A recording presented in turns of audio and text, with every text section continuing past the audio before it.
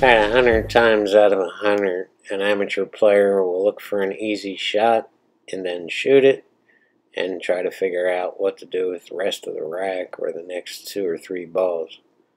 And this is where they're already getting in big trouble. So we're after the break, and the first thing you want to look for is any clustered balls. Any balls touching each other or stuck to the rail. They're just in a hard to get to spot. And a lot of times it's the 8 ball. And still the amateur player will, run the rack and get to the 8 ball and find themselves in trouble. And all they've done is do a favor for their opponent, who now has all the balls out of his way, and it's an easy run out for him. If he's an advanced player, you're going to get beat every single time. So if we look at this rack without the straight balls on it, it seems like a legitimate easy out. As soon as we put the stripes back on it, we can see we have all kinds of problems with the solid balls, and it's not a good choice. So the problem there was we were looking for clusters, we were looking for balls tied up on the rails, but we weren't looking for balls blocking the pocket. Like this, I guess it's a 13 ball and this 10 ball. Now, it certainly is possible to run the solid balls, but there's problems. After we make this 2, we're probably going to shoot 3. How are we going to get on the 7? And the 10 ball is blocking the 5 for this side, so we're going to have to shoot the 5 in the corner. This 1 does go by the 13, but if we don't shoot it perfect, we're going to screw everything up. And this 4 ball is the biggest problem of all. We'd have to shoot the 6 first, and the best thing to do would be to come around 3 rails and get back behind here to shoot this 4 in the corner. It all just seems like too much work, because it is too much work. So let's forget the solids and take a look at the stripes. So depending on the level of play of the pool player, they'll take a look at the stripes and decide they're too hard to, so they'll stick with the solids because at least they have a shot. See, the problem with this rack is we don't have a clear, easy shot on the stripes. Everything is blocked, or just the cue ball's just in the wrong position to make any one of these striped balls.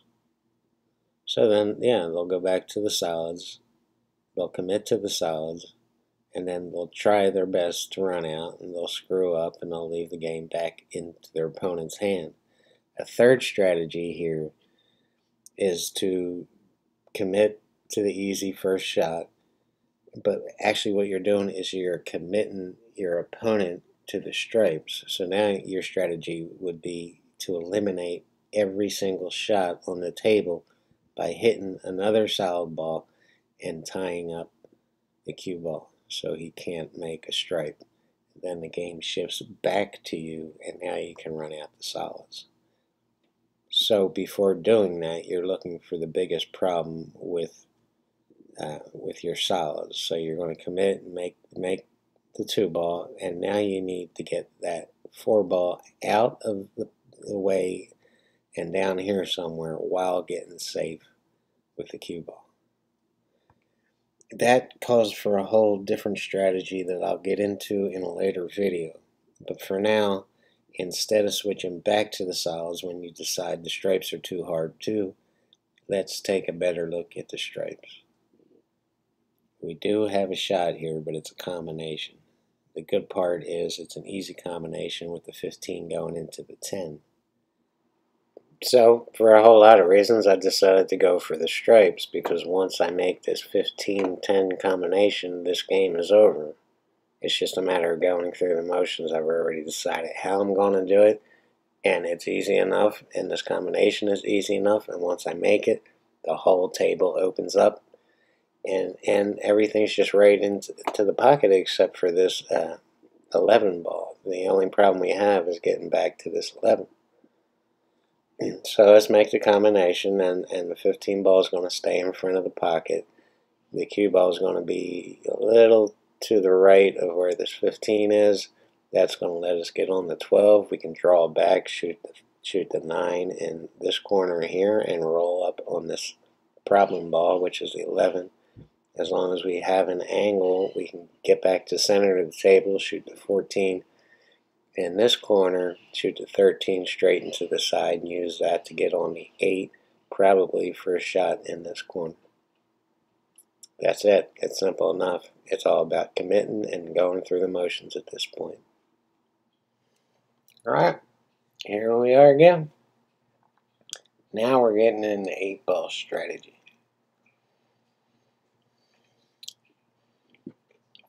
It's a little complicated here. It's a 6-pack. That's my cat. You want to say hi? He said hi. How you guys doing tonight? I'm using my pea shower here. I used to play with a pea shower. I didn't like the grip. It was Irish linen, and I had a metal joint, so it hit too hard. I'm really, really, really picky when it comes to pool cues, as most pool players are. You know that we decided to go with the stripes, and you know the plan, right? We're going to make this combination, 15 into the 10. And we're going to bounce out and draw back a little bit off the, the 12. And this 9-ball does go by the corner pocket, so we're going to roll down for a shot on this 11, bounce out to the center of the table, shoot the 14, shoot the 13 on this side, and be straight on the 8. That's the plan. But, you know, plans often fail. But you have to start with a plan. You have to win the game before you shoot that first ball. You have to have it. You have to have a reason for shooting that first ball. And it's because you're here to win. Otherwise, you might as well go home. You're here to win, right? You're going to win. And play on the whole table. And if you're not used to playing on the whole table, including the 8 ball, then get used to it. Practice it. You'll get faster at it, and you won't have to tie anybody up. And you'll be able to see the pattern in like 3 seconds. So don't worry about that. You might be slow at first if you're not used to doing it, but your brain will get used to doing it. I promise. Let's turn the volume down. Otherwise, we'll get all kinds of crazy noises. Alright, so here's the combination. We have to roll up lightly because we don't want the 15 to get away from us. We just want to keep it in front of the side just like that. The problem here is I got straight in on it.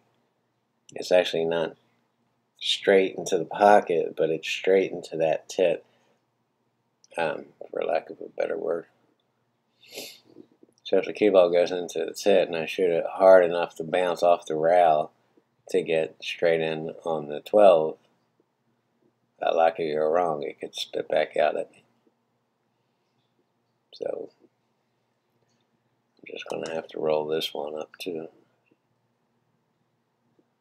And you see it hit the tit right there. And it just didn't bounce up far enough. You know, it's still in my head, this plan, so I'm about to get down and shoot this 12 until I realize I got to jack up too high, and I don't want to jack up on this ball. This is how you miss balls. So, yeah, I'm on the route. So, just me getting ready to get down, and then I say, no, not a good idea. So now I'm going to shoot the comment. The plan changed, but you can't just change the first shot of the new plan. You have to go through the remainder of the balls and remake a whole new strategy. The good thing is now all the balls are open, so I have all kinds of options. It was all in that first key shot there, making that combination. Once that was done, I'm convinced that this is over, and I'm pretty much telling the announcers, look, I don't want to go through this, but I have to go through this. There ain't nothing to it. Which is really kind of cocky, but that's kind of the attitude you have to have in your head. It's not over until you make the 8 ball. But But that's what I'm thinking. It's like, do I really have to go through this? That's pretty damn arrogant, isn't it? Pretty damn arrogant. Show me a man without confidence, and I'll show you a loser. Actually, yeah, show me a man without an ego, and I'll show you a loser. I'm not going to tell you who said that, but it's pretty much true. You can have an ego without being a dick. You can have confidence without being a dick. There's a line there, and you have to be cool. Don't go around treating people badly. Pool has enough of that. So anyway, I'm shooting another combination, and I'm like, well, if I can't shoot this 12, let's get this 9 ball out of the way, because I'm not ready to shoot this 11, because I mean, I could. I have a path for it, but I don't like it. It's too thin of a cut. It's too far away, and too much can go wrong there. So let's shoot this 9-13 combination. And now let's just leave the 9 in front of the side pocket. And now let's go back to the 12. And let's just roll behind the 14 when we shoot the 12. That's the natural angle. And we'll shoot the 14 into the side and try to get straight in on it. And use the 9 ball to get back down on the 11 to bounce out for the 8. That's the new plan. And the new plan, and this is what you're doing in playing 8 ball. You're constantly replanning your strategy. The object is to give yourself options. Comprende, but to pick one and stick with it until you get a bit of, out of line or whatever. So we're coming up behind. We're trying to get straight in on the 14. We hit it too hard, and now we have a problem. We can't shoot the 14 down in the corner, of course, because you have 2 balls blocking it. The 5 and the 7 are blocking. I don't have the right angle on this 9 to get back to the to the 11 ball, and I can't draw it back to get the right angle on the 14 to go down on the 11. So what do you do here? Now we're replanning the whole thing again. We only have 3 balls left plus the 8 ball, so it shouldn't be too hard to figure out. You have 3 balls to shoot at. Which one do you want to shoot first, second, third? And the best way I decide to do it is to keep that plan of shooting that 14 in the side, but just forgetting about the 9 for a little while. That'll force the cue ball over to this rail and bounce out for a shot on the 11. And hopefully we'll have the right angle to get back on the 9. The problem is we don't. We're straight in. Once again, we're replanning our strategy, and this time we have to draw back and behind this 7 and hope to get, not hope, we're really trying to get far out enough to make this 9 ball and then go 2 rails for a shot on the 8 in the side.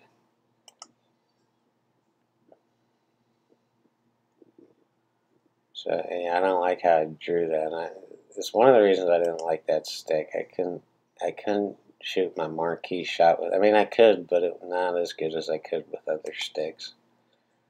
I needed that soft joint, and I can't stand Irish linen. So just like that time, that plan worked fine, but I went too long on the 8, and now I'm really struggling. I've got a really tough shot on this 9 ball, or this 8 ball. It's a thin cut, and I get down on it wrong twice, so I have to stand back up and re-look at it. 3 times, actually.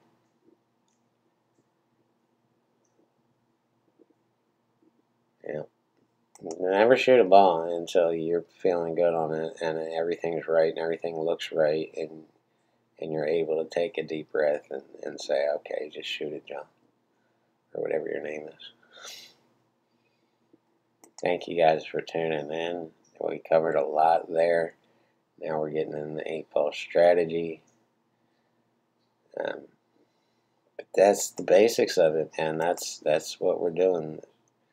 And when we're playing 8-ball, things are always coming up, and there's always balls clustering up, and how are we going to break them out? And never just slam at make your object ball and slam at a cluster without at least having an idea of where that cue ball is going and where every ball in the cluster is going. It may have worked for you in the past to just smack clusters wide open and hope for the best, but this game's not about hoping, and you'll never see a pro do that. Even if they're wrong, they at least think they know where every ball is going, including the cue, especially the cue ball. Anyway, that comes up in another topic in a video coming up. Breaking out clusters in 8-ball is totally different than breaking out clusters in 9-ball. And you know, if you've played a lot of 8-ball, or just a little 8-ball, the clusters are always coming up. So you have to be good at breaking them out if you want to be a good 8-ball player. That's my preaching session is over. You want to say goodbye? 6-pack. Peeps. The peeps, they're waiting for you. Say goodbye. Okay, he's drunk. No, he's not really drunk. He's just tired. He was out chasing mice all night. Peace. Thank you.